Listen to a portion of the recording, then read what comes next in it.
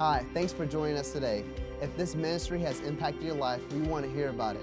You can send us your story at amen@vineyardchurch.com. Also, we would love if you would partner with us financially. You can go to vineyardchurch.com and click the Give online or text your donation amount to 757-230-2110. So I maintain being a football fan.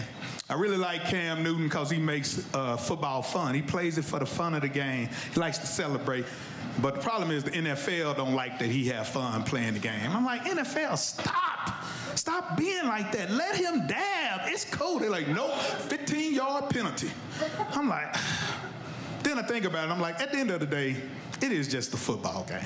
It ain't that serious to be having to celebrate. You know who I want to see celebrate? I want to see people in real life who should be celebrating.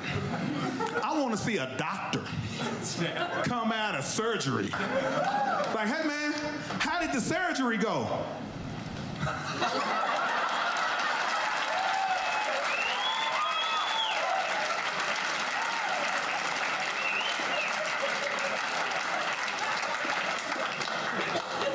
I want to see a fireman come out of a burning building.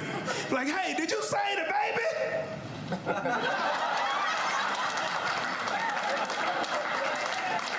All right, well, it's so great to see all of you here this morning. Welcome to the conclusion of our series we have been working through. We are calling My Church. But before I do that, I always like to take a moment, look into the camera, and say welcome to those of you who are joining us online. We're glad wherever you are that you could get behind a computer screen, your phone, a tablet, whatever. We're glad you're here, okay? Vineyard, would you put your hands together to welcome those who are joining us online? Awesome. We're glad you're here. Well, very good. Well, as I said, I just want to say I've been in love with this series. I might be biased because this is my church, but I love this church. I love it. And the past 2 weekends, we've been talking about values and principles that makes this church what it is. What makes Vineyard Church what it is? That's the values and principles of our church. So we've been looking at that. And the cool thing about this series is it's not just values and principles that make up this church, but it's values and principles that we can apply to our lives. And when you do, you can never come back. You can never come back to Vineyard. And if you apply these things to your life, it would change your life forever. I'm telling you, okay? Well, we're going to start right at the top of your outline. We've been looking at the book of Daniel as kind of the theme. There's a theme verse we've been looking at for this series. It's been the backdrop, and we're going to start right there so you can see on the top of your outline. It's Daniel chapter 6, verse 3. It says, "Now Daniel so distinguished himself." Why don't you underline distinguished himself? Distinguished himself. Church, distinguish yourself. Among the administrators and the satraps, satraps are just local governors, kind of local authorities, and by his, how? Exceptional qualities. Why don't you underline exceptional qualities as well? Because how did he distinguish himself? He didn't have this amazing gift. No, it was his exceptional qualities. He developed qualities. Exceptional qualities that the king, that's the king of Babylon, that's where he was at the time, planned to set him over what? The whole kingdom, the whole country. See, that's what happens. When you start focusing in on these principles and values, you gain influence. You gain influence. And God gives you this influence for a specific reason, for a purpose, which is what we're going to look at today, all right? Well, the past 2 weekends, we looked at our first value was enjoys life. We as a church enjoy life, and we as people enjoy life as well. And then last weekend, we looked at how we empower other people as well. We're called to call greatness out of other people. And today, we're going to look at one of my favorite values, probably the favorite value that makes this church what it is, and that is my church doesn't just exist for me. No, my church exists for others as well.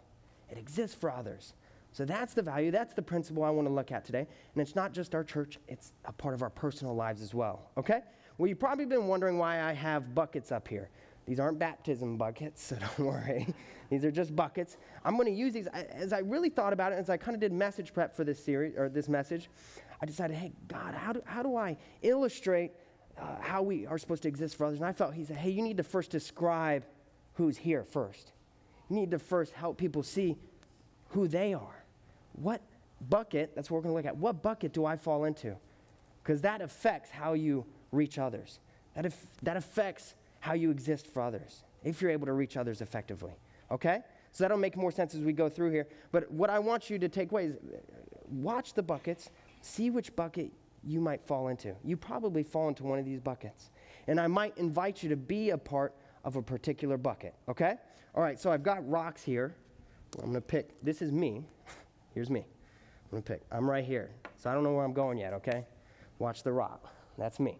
So, okay, let's look at the first bucket. These buckets are also the blanks on your outline, okay? So your first blank on your outline, this is the first bucket, the first group of people that I believe are here at the church as well as not here, is people far from God. People far from God. That's your first blank on your outline, is people far from God. Now, as I said, some of these people are here, and some of these people are not here yet. And when I think about people far from God, people that come to mind to me are people who could care less about God, who don't know God, who, are maybe upset at God or angry at God. When I think about people like this, I think of a friend I had, a good friend I had through high school and to college too. And we would talk often. We'd spend much time together. And I would bring up, Vineyard. I'd be like, hey, you should come to Vineyard sometime. And it'd bring up the conversation of God. And when we talk about it, he would express that he was kind of stuck on the thought of God. And that was because he had a infant brother. He was about a decade and a half older, so we were about 16, 17 at the time. And his infant brother was born with a heart condition, and he had to have a heart transplant. And that's a serious surgery for adults, let alone an infant. And the child almost died, but ended up surviving. They got a heart for it. But he has to get another heart transplant in 30 years. And my friend he didn't understand. He's like, why does a God that loves me, why would he let that happen? He was disappointed in God. He's like, God disappointed me. I just don't get it. I don't get it. And some of you might feel that way. God, why did this happen? I'm disappointed. This doesn't make sense. You're supposed to be a loving God. Why did this happen?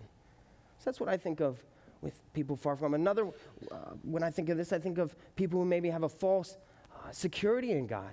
This was me for a little while in a season of my life. I came to church. I knew who God was intellectually. I could pass any Bible quiz, let me tell you.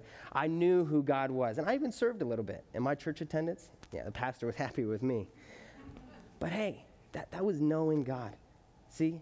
That's knowing God. Matthew chapter 7 says, not everyone who says to me, Lord, Lord, will enter the kingdom of heaven, but only he who does the will of my Father who is in heaven.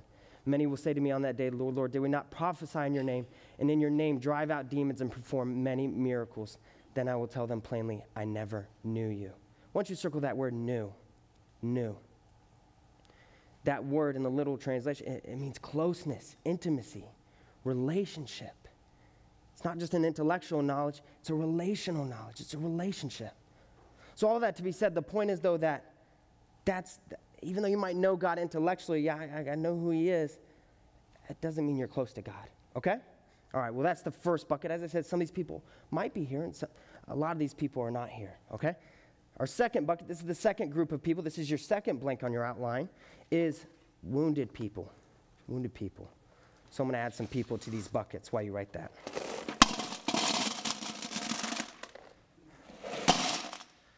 Wounded people. Well, some of these people are also here, and some of these people are also not here yet. But I want to say, if you are here and you're like, you already know I'm in this bucket. Hey, I want to tell you that you matter. We value you. We really do. And as Pastor Andy, he talked about this the other week, that this is a place for you.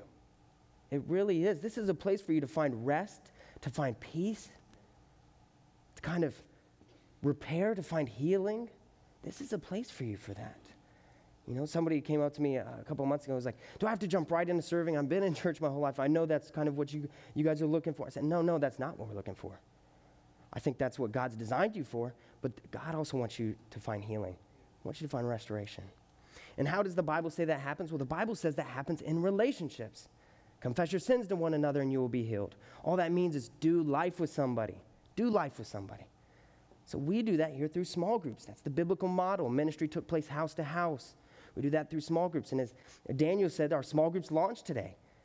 And we do them by semesters. But we do that because we value relationships. It's a place to find healing, to find freedom, and to grow. Proverbs 27:17 says, as iron sharpens iron, so one sharpens another. Well, what if there's not a group for me, Pastor Samuel? Well, let's take a quick poll, okay? How many of you are married? Let's see. How many of you are married? Quite a few. Well, guess what? We have a married group. Okay. Let's see. Yeah, I gotcha. How many of you like to eat? Oh, liars who didn't raise their hand.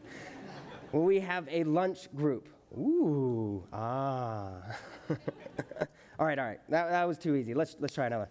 How many of you like to run? Whoa, very few.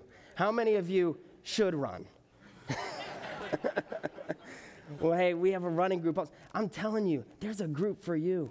There's a group for you. We have a men's group, a women's group. We have a knitting group.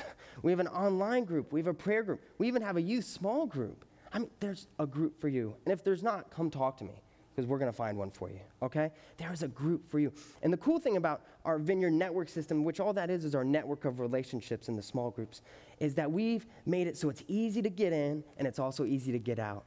It's easy to get out. Yeah, there you go. I was thinking about you. It's easy to get out because we do the semesters.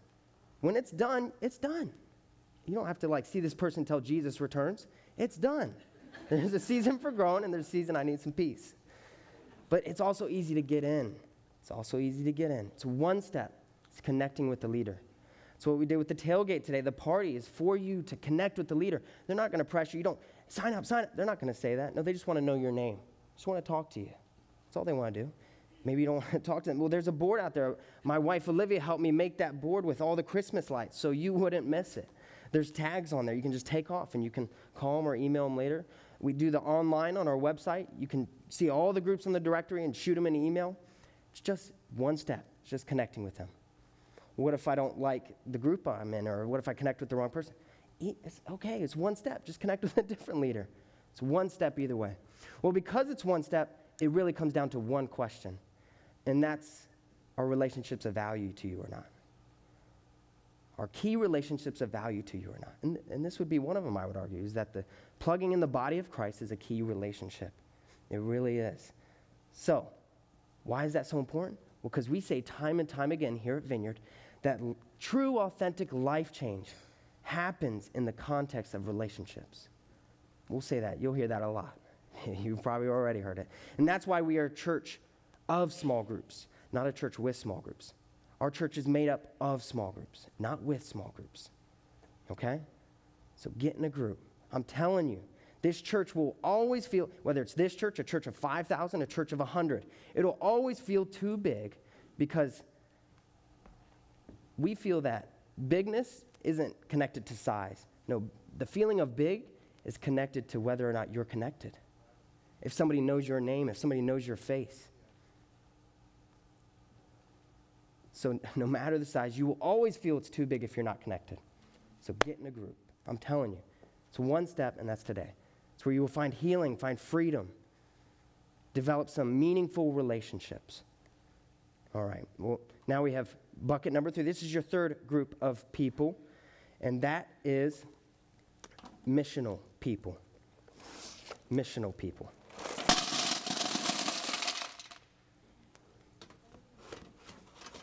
Missional people. These are people that have discovered their God-given gifts and are making a difference in the lives of others with it. Wow, Samuel, that sounds nice. How do I discover my gifts? Well, today, step 2 of Growth Track, we're talking about gifts today. That's the whole talk about it. But these are people who are mission-driven.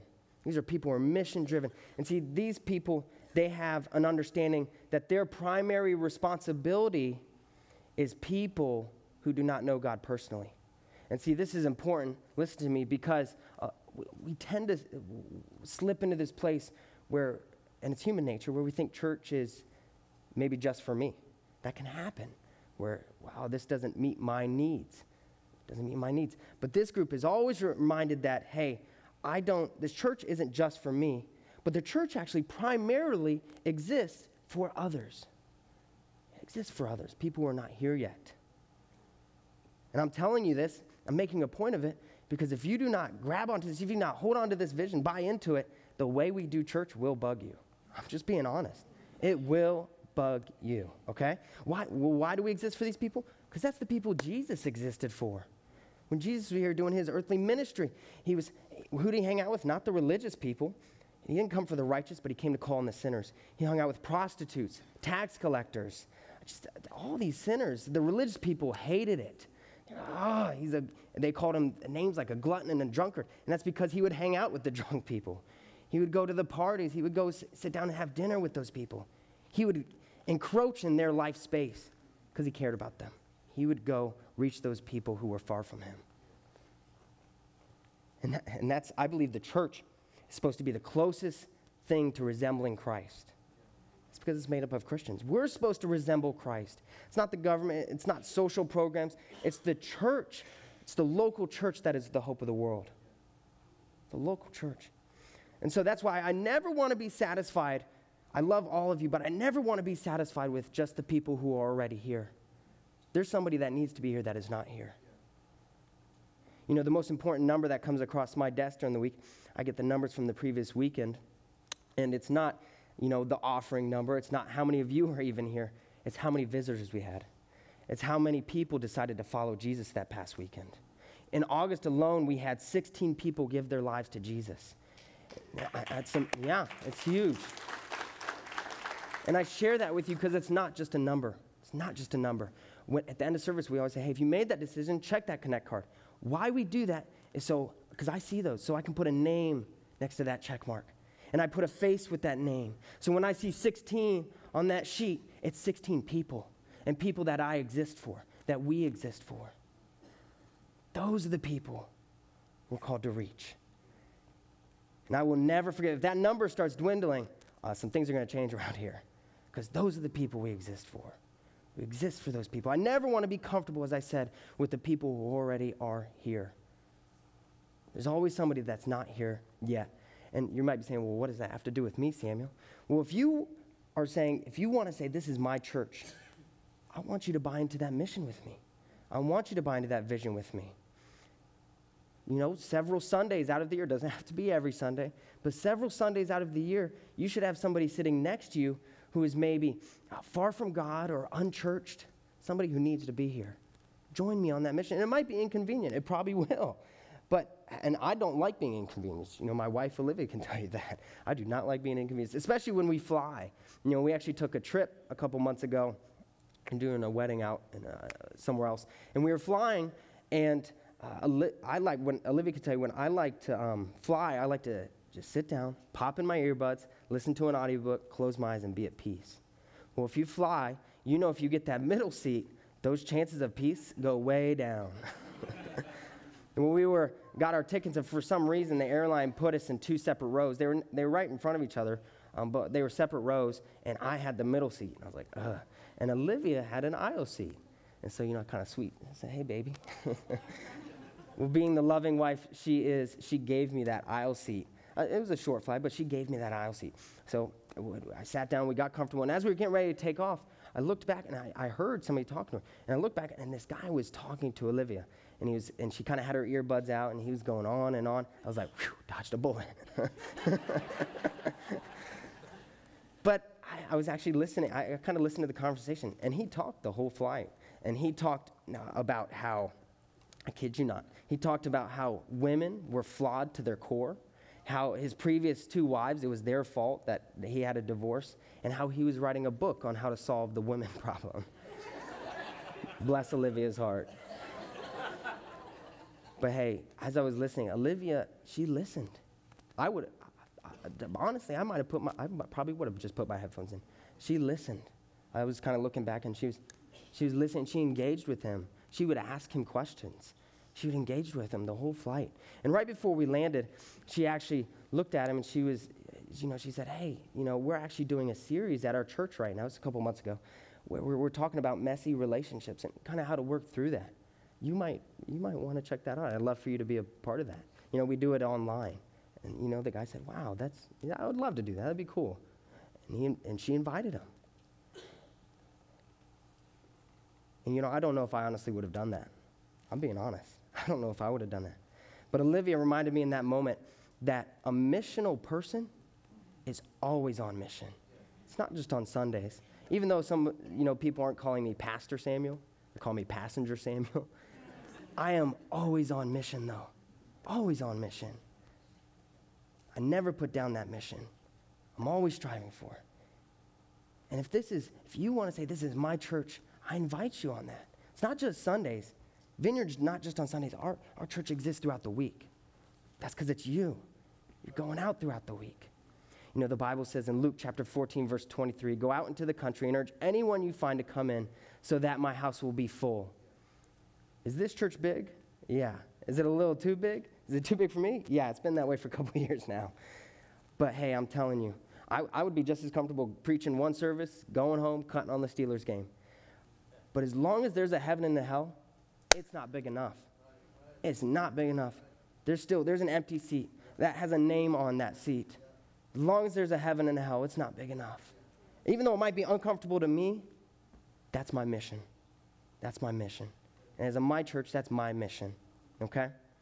Well, the last bucket, the last group of people, and this one can be a dangerous bucket because all of us, me included, we can slip into this bucket from time to time, and we all get tempted by this bucket. And that's the me people. Me people.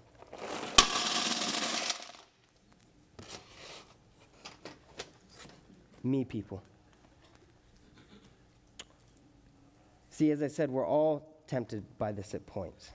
We can all slip into that because it's the human kind of pull to think about yourself. And some of you, no, I think about others all the time. Well, when you ever look at a picture, who do you look for first? Exactly. You look for yourself. And hey, it's not a bad thing. That's human nature. It's a human frailty. If nobody else looks out for me, I have to look out for me. I got to think about me. And it's not a bad thing. We all have needs. We all have been wounded at some point. We all need to be pastored. We all need relationships. But if you start putting that as me, I need those things, and that's more important than other people. It starts to skew the vision. You start to lose focus. You start to lose perspective. You start saying, I want relationships at this church, but I don't want to go to a small group. I want that need met on the weekend. But the weekend's not meant for that. The weekend's not set up to facilitate deep relationships. No, it's set up to reach people far from God.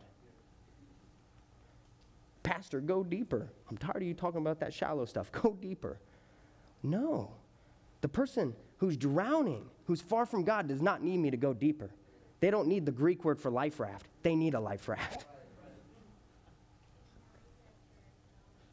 This church keeps getting bigger. I don't get it. It's because Olivia keeps inviting people on planes.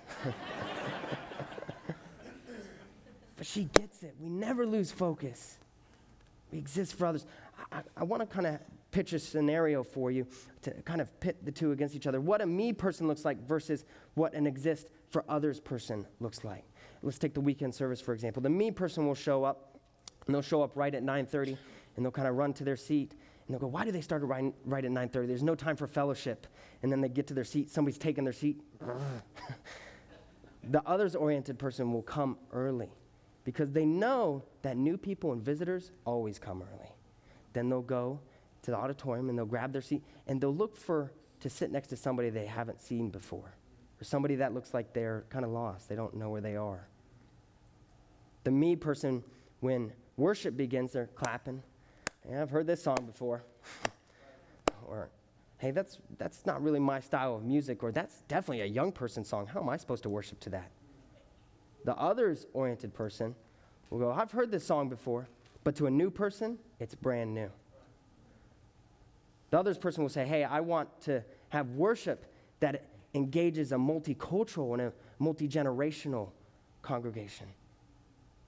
I want the young person who's far from God just as much as the old person who's far from God to be able to be here. The me person, the video announcements will come on, and the me person goes, growth track again. Growth track, growth track. Why are they always talking about that? The we people, the others-oriented people will get that, hey, we're on a mission. We're on a mission to help people grow, to train people, to disciple people, to develop people, so that they can empower others. They not only see the vineyard culture of leadership development, but they engage in it. They also invite people to Growth Track. Hey, have you heard about that? The service, the speaking, small groups again. I've already told them I don't have time for this. The others-oriented person will go, yeah, I'm busy, and I know relationships are important, but even more than that, somebody needs me to be their friend. It's a different way of looking at it. It's completely different. And we can all slip into this. We can slip into this. And even dream teamers, if you're a dream teamer, you can slip into this too. Gosh, why do I have to go upstairs for a huddle before I serve? I already serve, and I don't even eat duck donuts. Why do I got to go up there? Hey, well, the others-oriented dream teamer will see that the most important part of their serve is that huddle, because they're praying for that person who's far from God, for that visitor who's going to come and we're going to serve. They're praying in that moment. It's a different way of looking at it. Well, I want to challenge you right now to kind of look at your outline. You have your 4 groups of people, and I want you to just ask God for a moment. Or maybe you already know. Put a mark that only you can see next to one of those groups of people, which one you think you fall in. The me people, missional people, wounded people, and people far from God. And while you're working on that, I kind of want to go back to the buckets and talk about them. The me people, if you are in this bucket, or if you are kind of slipping in this bucket, it's so easy to get out of this bucket. So easy. All you have to do is grab hold of the biblical promise God gives us.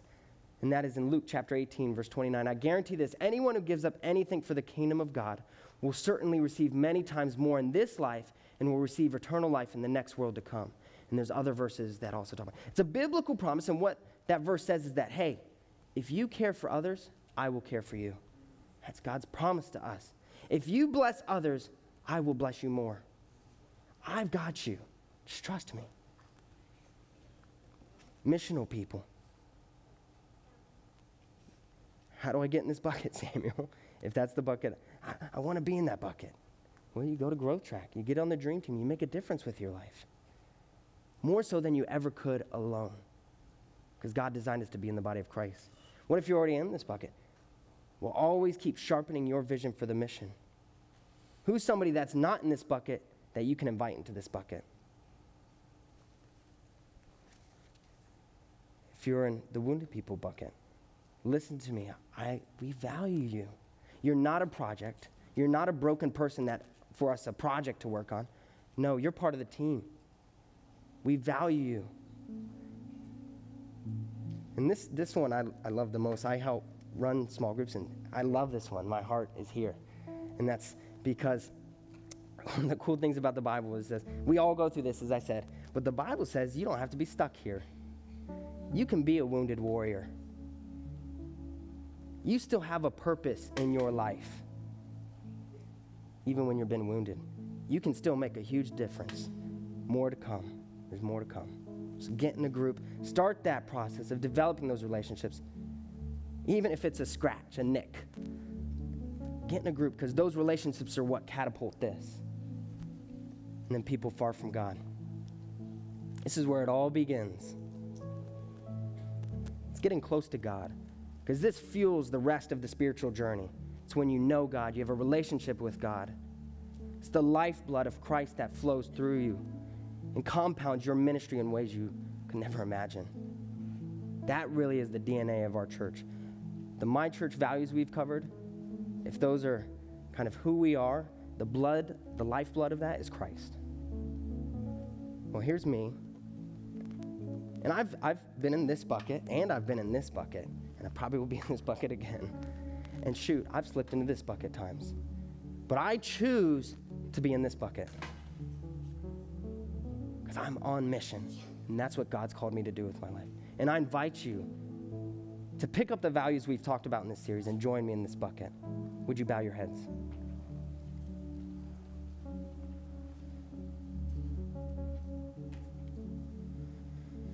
Come, Holy Spirit. Just ushering in God's presence.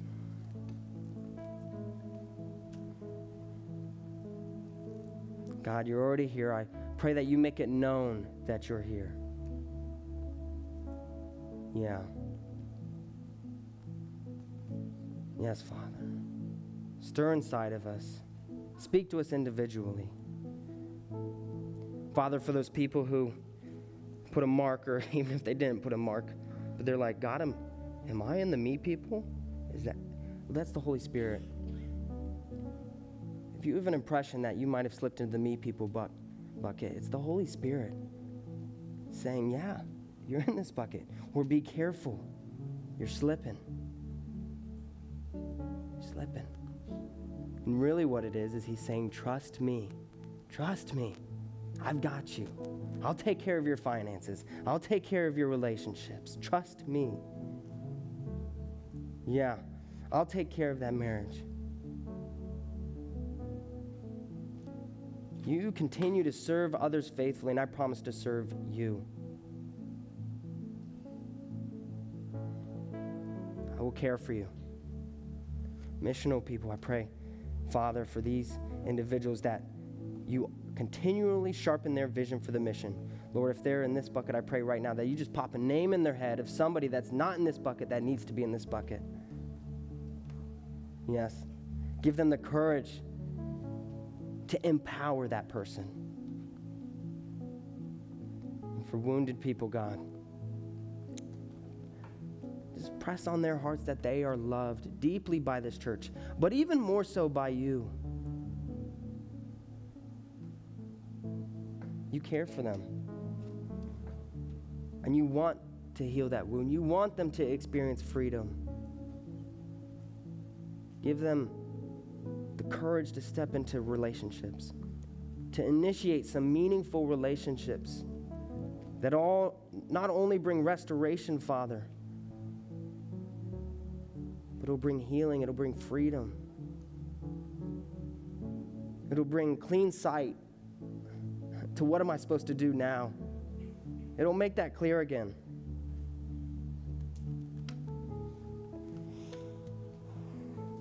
And for people who put the mark next to the first bucket,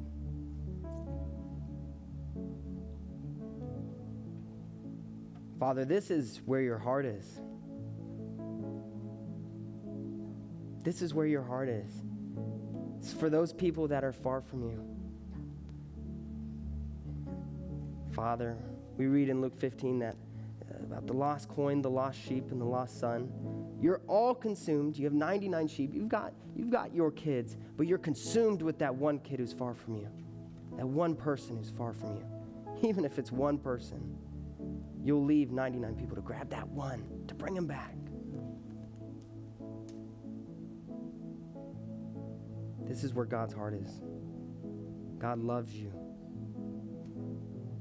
If you put your name in bucket 1, I want to tell you that God loves you. And my favorite part about bucket 1 with people far from God is that's the easiest bucket to get out of. It's the easiest one of all of them. And that's because it's one simple step into the umbrella of grace and love, coming before Christ. Saying, Jesus, I don't have it together. You know that. But I surrender it all to you. I surrender my wounds. I surrender the good and the bad, Father. It's all it is. It's one step. If you're like, God, am I in that bucket? Listen to him. Listen to him.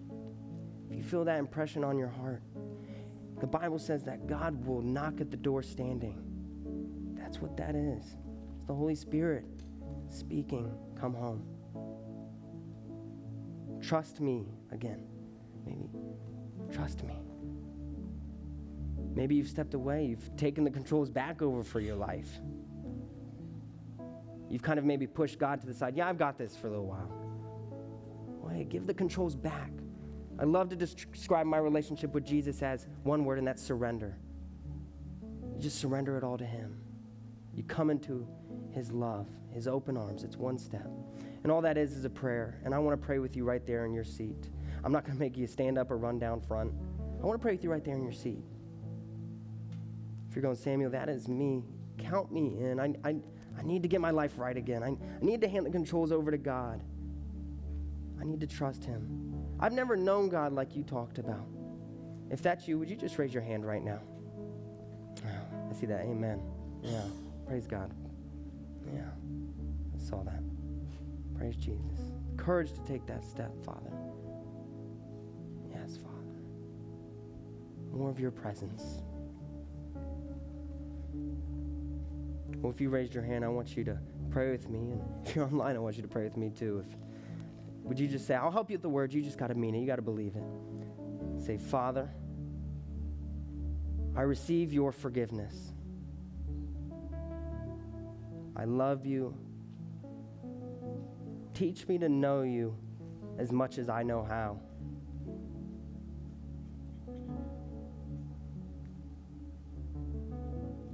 I love you. It's as simple as that.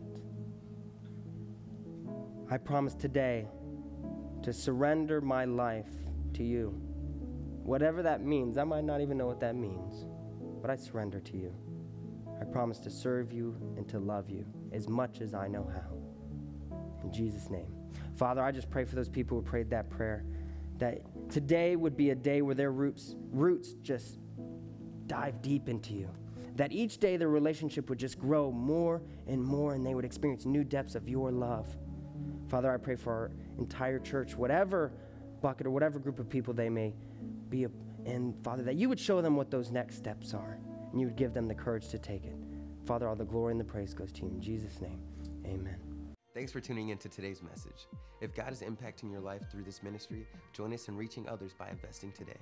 You can give by texting your donation amount to 757-230-2110 or by going to vineyardchurch.com/give. Also, don't forget to subscribe to our channel so that you never miss an update. We'll see you next week.